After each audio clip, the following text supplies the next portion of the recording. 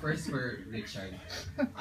Kasi yung character mo, you love to be loved back.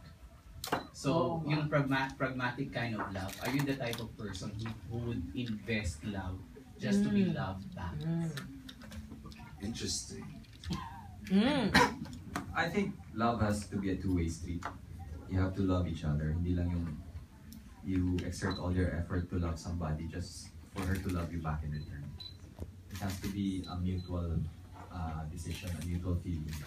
Yan, nasagot na yung Facebook status mo. Para hindi one way na ikaw lang. Stop ka rin na. Unrequited kasi yung kanya. Ayan, go John.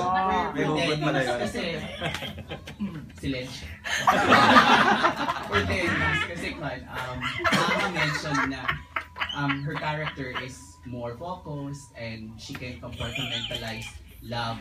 Ikaw ba ganun din if you really want to achieve or attain certain goals apart from love?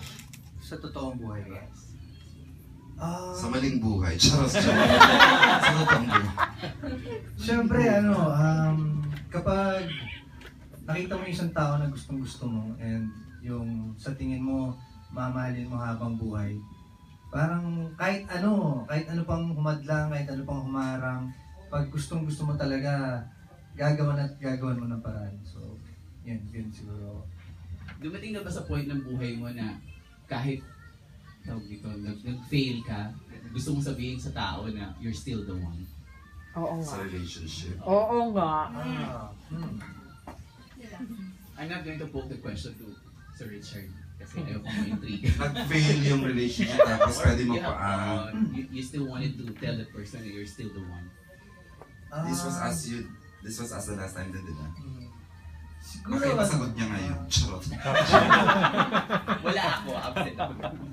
Ako siguro, pag nag-fail na, and hindi rin ako ganun mapilit na tao kapag ka naman ayaw din syempre ng tao. Siguro, kailangan mo rin mag-move on dahil mahirap din naman, kahit gano'n pa gusto yung isang tao, mahirap din naman talaga yung pagpilitan yung sarili mo. Kung one way lang siya. Kaya magbabike na lang si Dennis. Ganun charot lang. Magbabike. Okay, that's it. Okay.